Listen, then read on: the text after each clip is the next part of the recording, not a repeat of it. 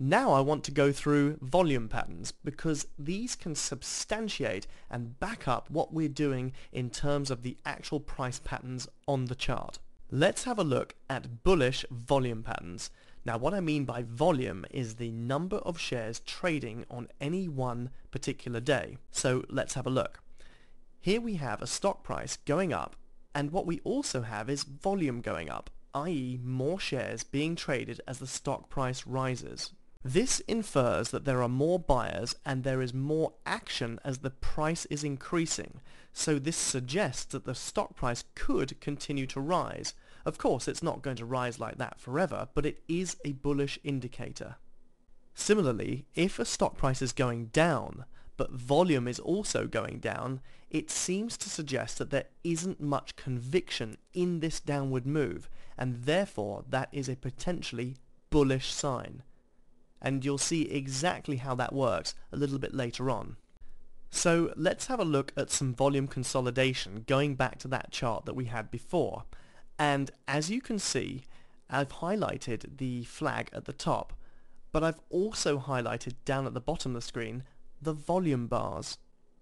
And as you can see, as the flag is forming, volume has gone down considerably. Steadily, but considerably. There, you can see it with the arrow. Now let's look at some bearish volume patterns.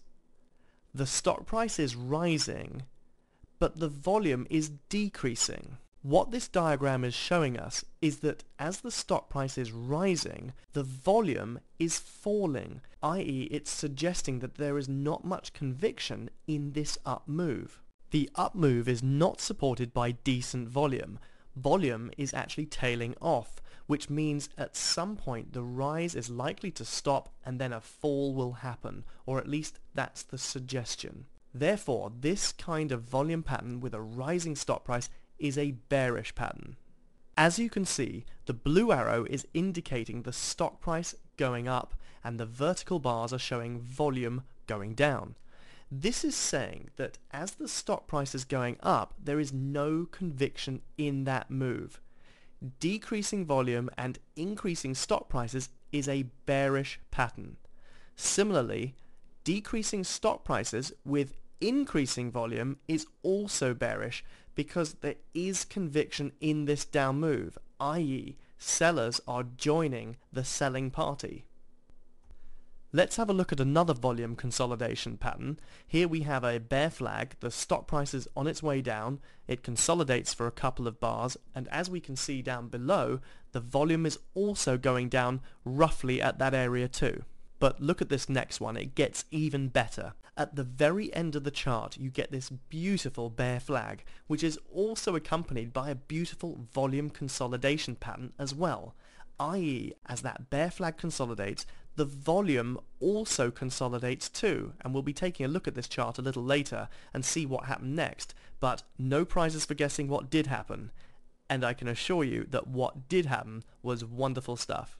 The next volume pattern I want to talk about is volume spikes. Now this is something quite different. A volume spike happens where we may hit a high or a low, which is also accompanied by a very sharp rise in volume, which is highly noticeable in the charts. So here we have one in October, and here we have one in January. Now the January one is much more pronounced. Look at how much higher that volume bar is in the middle of January as the stock hits a low of about $43.50. Look at that volume bar. It is way above all the other volume bars, and what this can often highlight or indicate is a change in direction. Now, volume spikes are not necessarily directly related to the way in which we trade flags. However, when it comes to knowing when to exit a trade with a profit, then it's useful to be familiar with the concept of volume spikes because they may well indicate to us that our time to trade this stock is over and we should be taking our profits sooner rather than later. That concludes this overview of technical analysis for flag patterns. What we're now going to do is an overview of fundamental analysis.